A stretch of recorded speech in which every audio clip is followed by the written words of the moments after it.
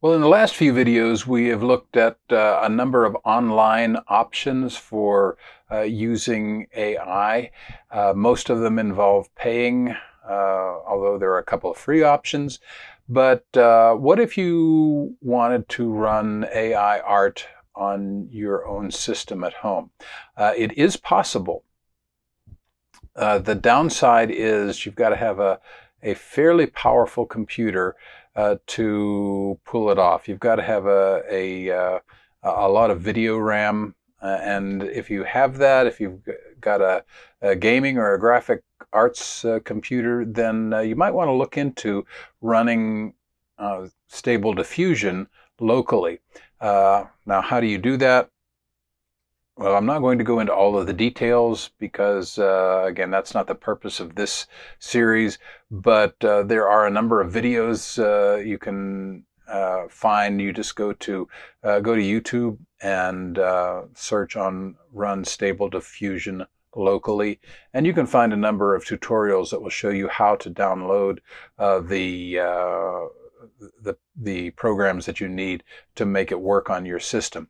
It's kind of complex, but once you get through it and get it set up, it works really well. I've got actually two different interfaces on my computer that both run Stable Diffusion, and they're each a little bit different, but the one that I have here is just Stable Diffusion, but the actual version is called Automatic 1111. And then I have InvokeAI, which is again another version of Stable Diffusion. It's using version 1.5, and this one is using, which is basically, this is Stable Diffusion 1.4. So what I'm going to do is I'm going to put in the same prompt again that we've been using, an illustration of a tranquil winter scene with a brook and cabin. And again, just to get a benchmark and show how all of these different apps work, we're going to just do this quickly. One thing I do want to emphasize again is these local installations don't cost anything. So, I mean, you can create 1 million images a day if you want to, and it's not going to cost you any more than it would if you did 100 images a day. So that's the advantage of running Stable Diffusion locally. So I've got my prompt here. Again, we're going with a very basic prompt, not a lot of bells and whistles. I do want to adjust my width and height, my resolution and all that. So I'm going to go up to 768 by 512. And then I'm going to come over here and click Generate. And again, depending on a lot of different factors, including your own system, and it just sometimes this goes very quickly, sometimes it doesn't.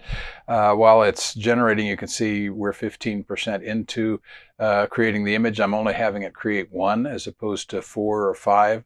I could come down here to batch size and I can actually set it up to 8 images. And I can do batch count, which would be like, three batches of 8 would give me 24 images.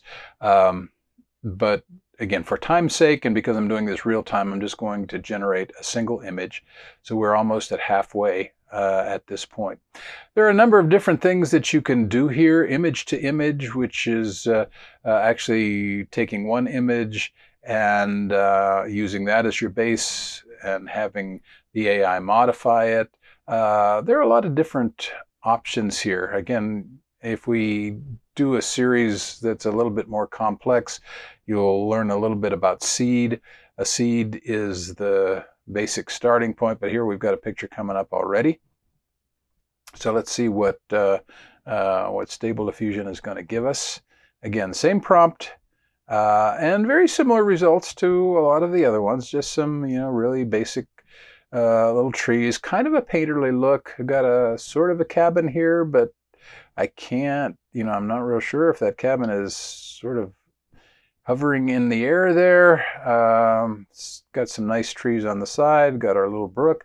So it's got, again, a kind of a sketchy feel. So let's go over to InvokeAI and do the same thing. Okay, this is laid out just a little bit differently. Okay, it's telling me I can get the newest Stable Diffusion weight file. I guess I've got that. I didn't know I had it.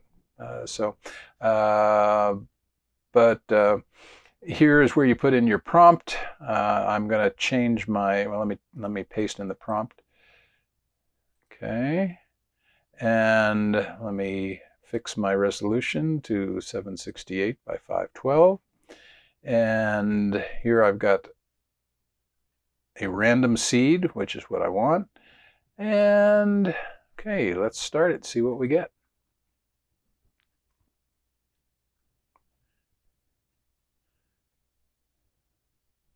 Okay, and with this particular version, you can actually watch it as it resolves the image. And I kind of like this for illustration purposes, because this is how Stable Diffusion works. It starts with a random pattern of noise and then just generally resolves it into the image that you're asking for. Again, don't ask me to explain that. I don't understand it, but that's how it works.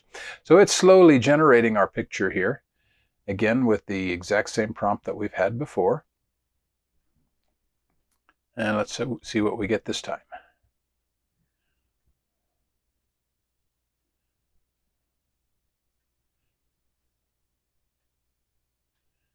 Okay, it's coming in. Almost there, almost finished, and let's see what we get. Okay, so we get another. Let's put this in the viewer.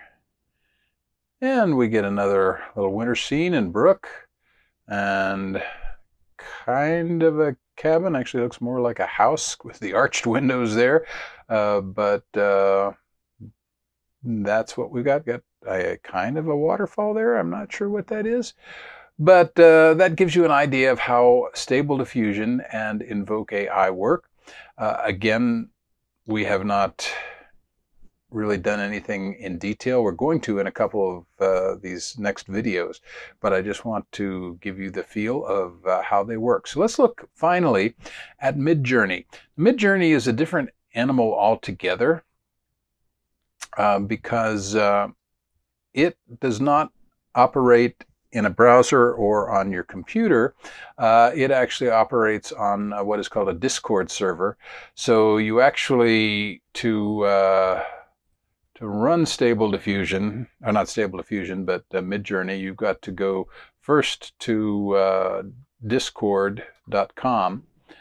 And I'm going to pull this up here just a second. Okay, I'm going to just bring that in. And you go to Discord, and you have to download it, or you can open it in your browser, either way.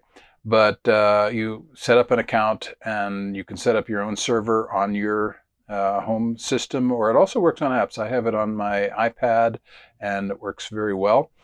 And once you've got that set up, then you go to midjourney.com.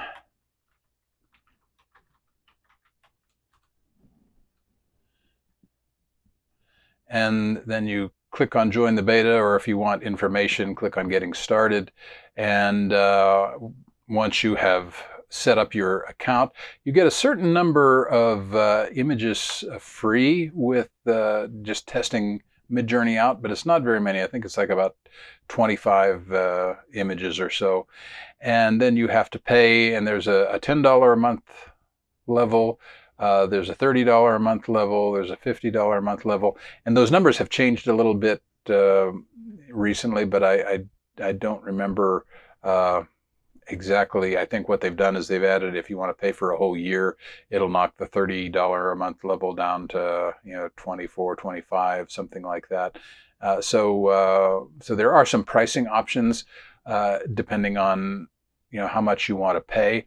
I started out with a $10 a month option just until I decided whether or not I wanted to keep using it, and then I finally upgraded to the $30 a month because I actually use Midjourney quite a lot. But anyway, that's a real concise tutorial on how to get started with Midjourney, but I want to show how it works. Now, this is the demo that we have been using from the beginning, but I'm going to type that in again, and let's see if it gives us something different. So I'm going to just, now with Midjourney, you have to, first of all, enter slash and then imagine, and then you put your prompt in.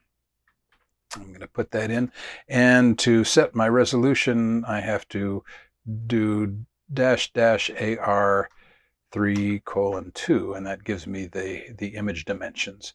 So let's put that in and see what we get.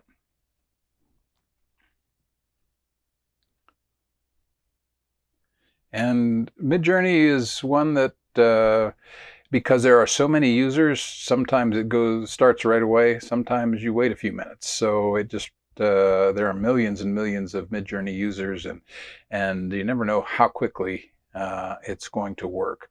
Okay, so it's coming up.